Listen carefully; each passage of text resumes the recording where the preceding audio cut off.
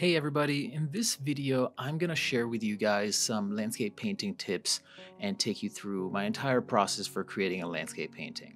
I'm using a photo reference for this piece, but I'm not copying it as it is. I'm mostly using it as a guide for choosing my colors and to guide the overall composition. Don't be afraid to use reference when painting, even if you're painting from imagination. There's nothing wrong with it, and in fact it's something that most professional artists will recommend that you do. So the first thing I like to do is create a few thumbnail sketches. These are very small and very quick sketches that have two purposes. One is to warm you up and get your creativity going for the actual sketch, and two is to help you come up with different variations of your composition. Once you feel like you have one that looks good, you can go ahead and blow it out to a full-size sketch. In this case, I actually liked elements of the last two, so I combined those and I put them together in the sketch that I put down on the sketchbook. When I draw out the sketch, I'm only focusing on getting a general feel for the scene and drawing out the major shapes and the masses. I'm not drawing any textures or foliage or small details because I know that the paint will cover it up pretty quickly, so there's really no point in creating a super detailed line drawing if it's just going to get painted over in the first 5 minutes of the process. Next comes the blocking stage, where I essentially fill in those shapes with color. I'm using watered down gouache so that way I can see the sketch underneath, and I'm not worried about nailing my colors or my values at this stage. I just want to put down a rough idea of what those colors and values will be, but I know that I'll have time to adjust them later. I'm also not worrying about any kind of details, which is why I'm sticking with a fairly large flat brush that keeps me from painting too small, even if I try to.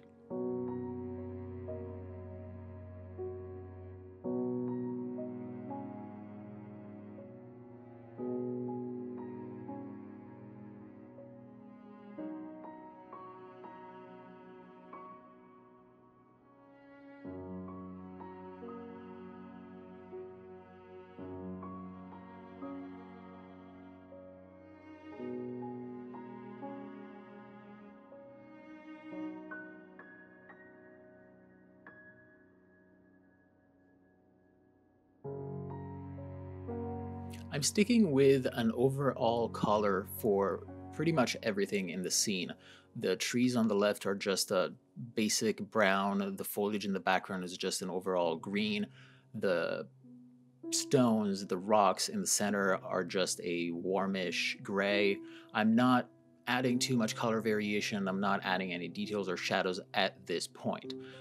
But once I feel like that's pretty much done, then I can start indicating more of the lighting in the scene.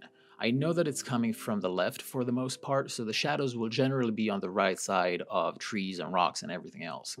I'm also constantly keeping in mind the quality and type of lighting that I'm dealing with. The tree in the foreground, for example, is being hit directly by some dappled light, but everything else is just catching diffused light. That means that the rocks, the foam in the little waterfalls, and the shaded foliage will take on some of the blue-greenish tones from the sky and the surrounding trees. It also means that the shadows will be pretty soft without any hard edges. I can then start using slightly more opaque paint to just fill in the underlying watered-down gouache and start to get my colors and values closer to what they will look like in the end. And I'm starting to reinforce, as I said before, the lighting effects. I'm adding some reflected light from the sky on the rocks, which makes them look a little bluish. It's a kind of a bluish green, but once again, once I feel like that's done for the most part, I can move on to the next stage, which is adding some foliage to the background. It's nearly impossible to replicate every detail in nature, and for the most part, it's really not necessary to do it either. Simplifying and indicating those details is honestly one of the most important things to learn when it comes to painting landscapes, but unfortunately it's also one of the hardest ones to do. It just really takes time and experience, so just keep at it and do master studies. Those help. You can see how other artists do that and just kind of copy from them. I like to use split brush and dry brush techniques to help me sort of scribble in those details. I also make sure to squint and step back from the painting every now and then, always keeping my eyes on the focal point of the scene, because if everything else still looks believable when you do that, then you're probably on the right track. Just like with lighting, you should always be aware of your values and keep them grouped together. Values deserve their own video. There's a lot to talk about when it comes to them, but I'll try to break down what I mean by grouping values in just a few words. So a general rule of thumb is that things get lighter in value as they recede into the background because of atmospheric perspective. So you'll usually have a light value for the background, a middle value for the middle ground, and a darker value for the foreground. That's the overall value of those parts of the scene. But each of those areas will have their own shadows, their own midtones, and highlights. What grouping your values mean is making sure that the shadows, midtones, and highlights of each area are darker or brighter only in relation to their surroundings. That's why the highlights on the rocks in the middle ground are still a lot darker than even the darkest parts of the background. It's a complicated concept, so definitely try to look into it more if you're struggling with them, and just practice them by doing value studies and that kind of stuff. At this point, I can start refining things a little bit more. That means adding more color variation, more detail, more contrast, more lighting, more of everything, really. I'm working mostly around my focal point because I want to make sure that that looks right, that the values and the lighting in there are the way I want them to be. That's the area that will have the most details and the most contrast, while everything else around it will gradually fall more and more out of focus, so to speak, so that it won't compete for attention with a part of the scene that I want people to actually focus on.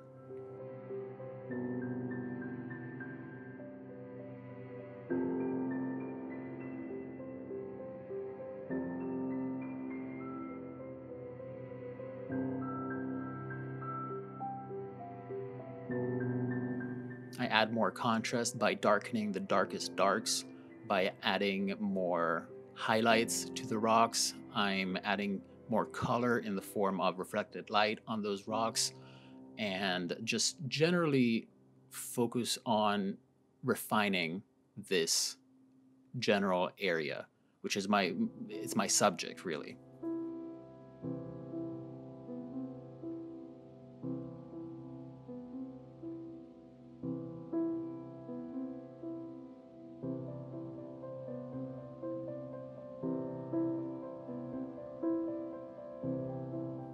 At this point, I switched to a smaller round brush to, again, put in some smaller details in and around my focal point and my subject, which is the little waterfalls and the rocks. I stuck with a flat brush up until this point because I didn't want to start doing this too early. I wanted to get the major shapes and the major colors locked in, and then I could move on and start worrying about the smaller details. I can then start to add more layers of foliage to the background to add to the sense of depth. As I said before, things get darker the closer they are to the foreground, so I'm keeping that in mind as I add more and more leaves and trees in the back. I don't want them to steal attention from the waterfall, so I'm avoiding dramatic changes in color, contrast, or adding too many details. And as with everything else, I'm working from back to front because it's the easiest way to go about it. I just paint a layer of trees and leaves, I wait for it to dry, and then I add another layer on top, wait for that one to dry, add another one on top until I'm satisfied and I feel like I have something that looks right.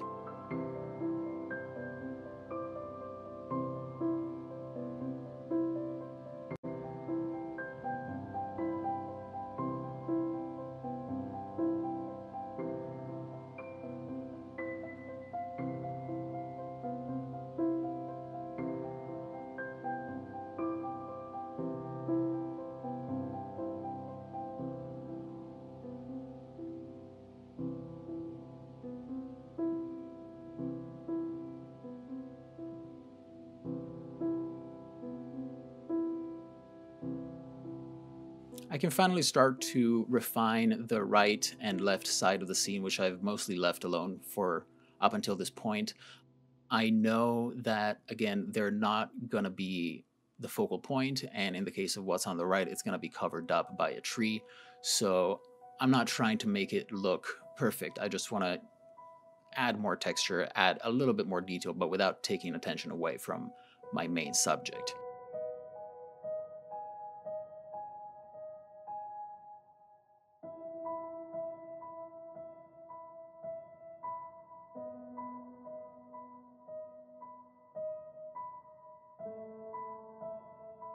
This tree on the right side wasn't actually in my photo reference that I used, but I put it in to help with the composition.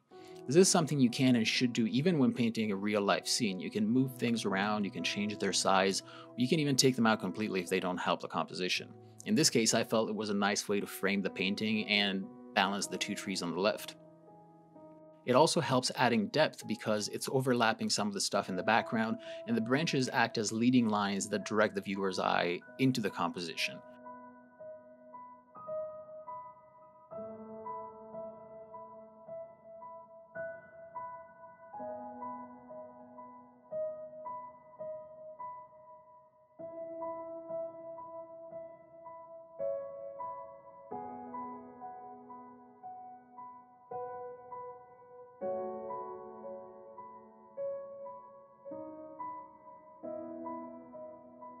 And the same goes for the grass near the bottom. It's another thing that I added just to help frame the whole piece, and again, to draw attention away from the edges and towards the main subject. At this point, the painting is basically finished, so I decided to take a short break to sort of let my eyes rest, forget about what the painting looks like, and go back at it with fresh eyes. And then I can start adding the last few details. I decided to darken some of the areas in the center of the painting to make things pop a little bit more. I decided to add a little bit more foliage, a little bit more reflected light here and there. This is just stuff that's not fully necessary, but it just helps. I also decided to add an extra tree in the middle there because I felt it was a little too empty. And again, just like the tree in the foreground, because it helps selling that sense of depth because it's overlapping whatever is in the background.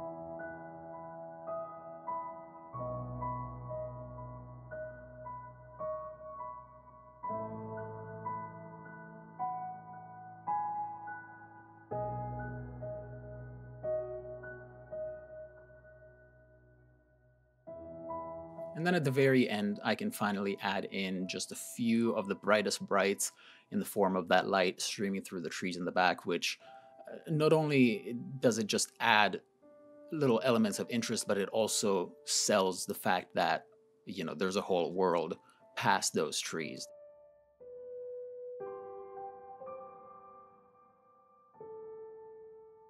And that's pretty much it. You can see that when looking at it up close, it's not a super realistic painting. You can see brushstrokes, random textures, the details aren't very detailed, but when looking at it as a whole piece, it looks fine. And that's really my only goal when painting, because people are not going to be looking at it too close. Most paintings you're going to be looking at from at least a foot away. Yeah, sometimes you might get close to them, but as long as they read and they look believable from a certain distance, I'd say you've achieved your goal. I hope you guys found this helpful or inspiring or entertaining at least, and if you have any questions about what I went over, feel free to ask me in the comments and I'll do my best to reply. Of course, there's a lot more to painting landscapes, so I will be making more videos like this to talk about different techniques and whatnot. And if you'd like to vote on future videos, you can join my Patreon and help me choose what to cover next. And if you enjoyed this video and want to see more, you can like it, subscribe, and I will see you next time.